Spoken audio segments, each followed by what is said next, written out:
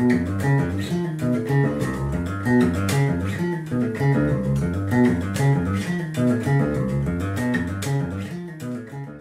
guys, Dan Lepopka here, and in this lesson I'm going to show you how to play this killer metal riff. By which I mean playing melodically with the whole tone scale. So for those of you who don't know what the whole tone scale is, it's where we start from whatever note and we move up in whole steps until we reach the octave. So for example, if we were to start from C, we'd move up in whole steps, so C to D, to E, F sharp, G sharp, A sharp, and finally ending back at C. And that sounds like this.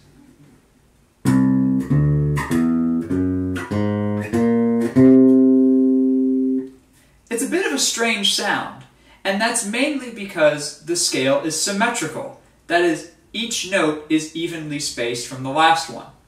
So it kind of has this odd floating quality to it. It's quite different from the C major scale, where every note seems to want to push towards C, the tonic.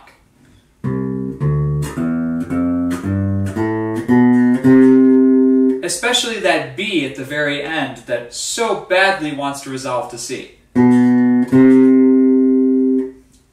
Because the whole tone scale doesn't really have a pull towards any individual note, a lot of composers will use it for a spooky setting or a mystical setting, something that sounds sort of questioning.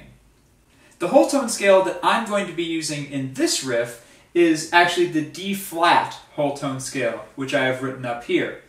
The interesting thing to point out here is that there are only two whole tone scales. Because if we were to start from, say, C, D, E, F sharp, or any of those notes from that whole tone scale, we would wind up with the same 6 notes. Same thing if we start from D flat, E flat, F, G, A, or B. We're going to wind up with the same set of 6 notes. Moving on to the actual riff, if we look at it written up here, the first thing I'm sure you're probably noticing is that there are 2 red notes at the very beginning and at the very end. I'm using this to show that those 2 are notes that are not in the D-flat whole tone scale that we're primarily using. But we're going to talk more about that in a little bit. Now I think it's easiest to divide this riff into 3 different sections. The first section is very simple and very short. It's just 2 notes, C and D-flat. And I'm playing those with my first and second finger on the A string on the 3rd and 4th frets. C, D-flat. And I'm hammering on the D-flat. C, D-flat. The second section has a little bit more meat to it. I like to call it the Bach section, because it's a concept that I took from his writing. So in Bach's Violin Concerto in A minor, what he does is he plays the same 2 or 3 notes on the bottom, here A, G sharp, A, and then moves up the scale in the top. So what he plays is this.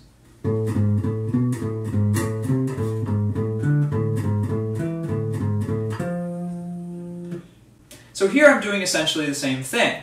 I'm playing F and G as my bottom notes, which I'm playing on the D string, the 3rd and the 5th frets. And then I'm moving up the scale on the G string, starting on B, the 4th fret. So I'm playing F, G, B, F, G, D flat, F, G one more time, then jumping up to F.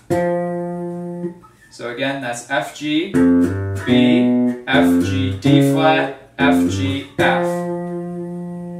Let's hear how the first 2 sections sound together.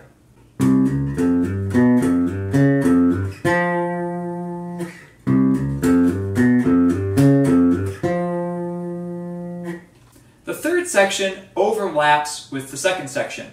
That is, the third section starts on the F that the second section ends on. So we start up here on the F, and this I kind of like to think of as a finger twister. It's just a shape that we don't commonly play. So F to E flat with my pinky to my second finger, then B to A on the D string with my third and my first.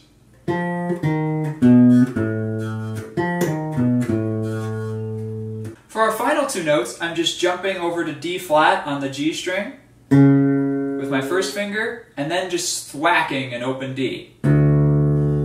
So all together that sounds like this.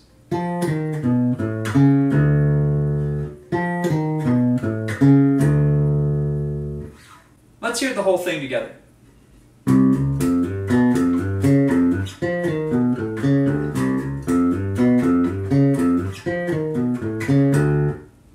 Now the last thing I'd like to mention before closing this out is, again, the C and D natural that we have that aren't in the whole tone scale.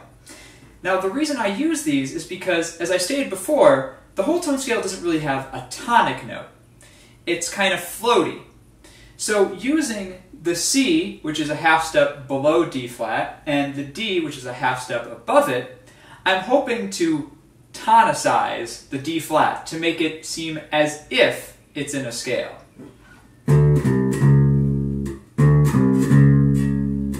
Well, that's about it. If you're interested in learning more about the whole tone scale, I'd recommend listening to how other composers have used it. There are a lot of great examples in metal music and other aggressive styles of music, but also in classical music, like in the works of Claude Debussy, French Impressionist composer. Well, thanks for watching, guys. You can now find me on Instagram and Twitter at MusicOnTheDelo. You can also find me on Curious.com for an entire beginner bass guitar course. I'll see you next time, and don't forget to like, comment, and subscribe.